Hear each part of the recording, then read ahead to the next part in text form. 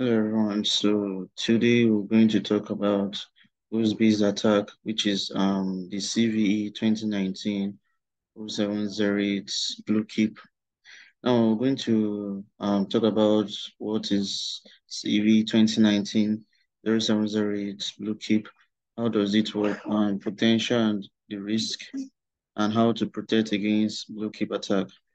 BlueKeep is a remote code execution vulnerability which is exploited when an unauthenticated attacker connects to a target system using the RDP and then sends specifically a drafted request. And the BlueKeep vulnerability was made public by Microsoft in May 2019. And the BlueKeep exploit module can be used to exploit vulnerable Windows systems and consequently provide us with a privileged metaprinter session on the target system. The BlueKeep vulnerability affects multiple versions of Windows, such as the Windows XP, Windows Vista, Windows 7, Windows Server 28, 2008, and R2.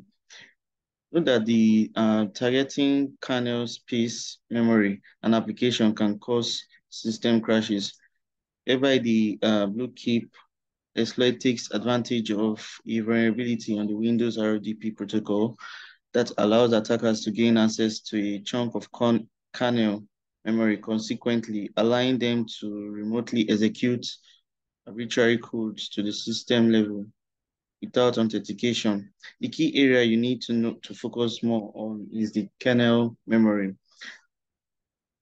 How does it work? Now, the blue key vulnerability allows threat actors to send specifically crafted packets to one of the Windows OS operating system that have RDB enabled.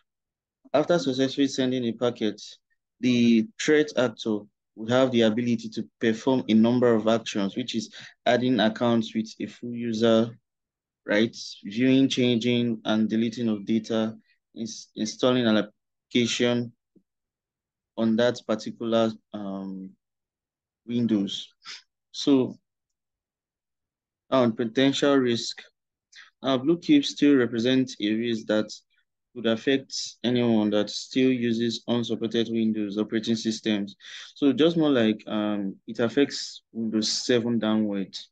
So if you are using a Windows 8, Windows 10, Windows 11, I can't really say you are safe, but it's likely that you can't be vulnerable to attack that well. So attackers exploiting BlueKeep could hack into a machine without an appropriate patches or updates installed, just like what I said, if you're using Windows 7 downward. So just know that attackers exploiting BlueKeep could hack into your machine. You understand? If you are not using the appropriate patches or updates that are required to be installed on that particular OS. Then another risk associated with the vulnerability is the vulnerable characteristics. Now, the fact that Microsoft has labeled BlueKeep as a vulnerable means that the threat could spread widely without any user interaction. So I have an idea about the destructive capabilities of vulnerable vulnerabilities.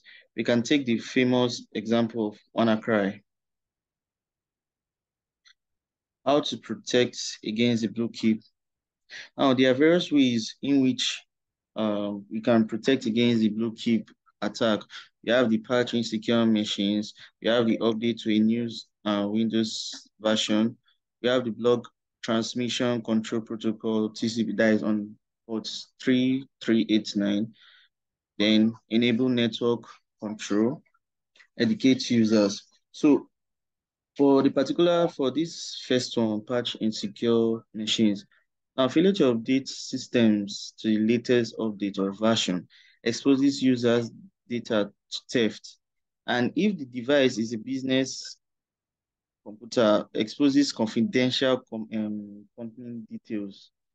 So patching is most efficient practice users and in a company can employ to protect themselves, not only from blue-keep attack, but also from any other source of vulnerability. So Microsoft has made security fixes available to close the vulnerabilities. Microsoft has made patches available as well for varieties of legacy software that are no longer maintained by companies, such as the Windows Vista, the Windows XP, Windows Server 23, 2003, as I earlier said, to update to a newer Windows version.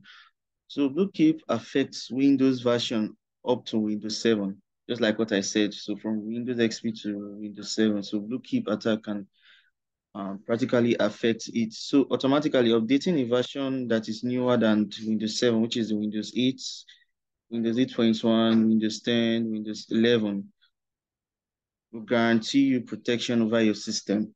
So log transmission control protocol, that is the TCP on port 3389. Because 3389 is used to initiate a RDP session, blocking it at an enterprise parameter firewall prevents the attacker from exploiting BlueKeep from outside the user's network.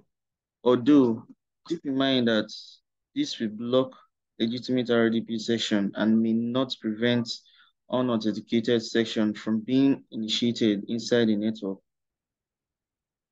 So the next one is enable network control. Organizations need to enable network level authentication, that is the NLE, which gives them control over the users who connect to their systems and prevent unauthorized access to their data and resources. This also helps them to block unauthorized users looking at exploits, looking at exploiting the BlueKey vulnerability to attack the organization. Then we have the to educate users. So the patching system, installing the latest software and protecting network, it's also critical to be aware that the latest risk of cybersecurity threat landscape. Now, um, user must take such, user may,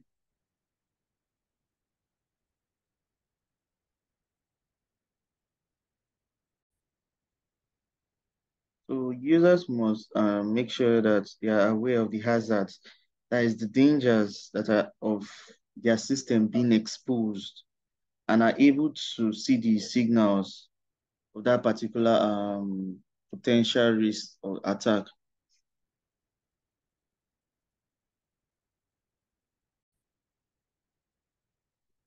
And in addition, network administrators need to block the TCP ports 3389 and disable unused RDP service and enabling network level authentication in RDP services, which prevents attackers from performing remote code execution without valid credentials. So this comes to the end of today's class, and see you in our next class. Thank you.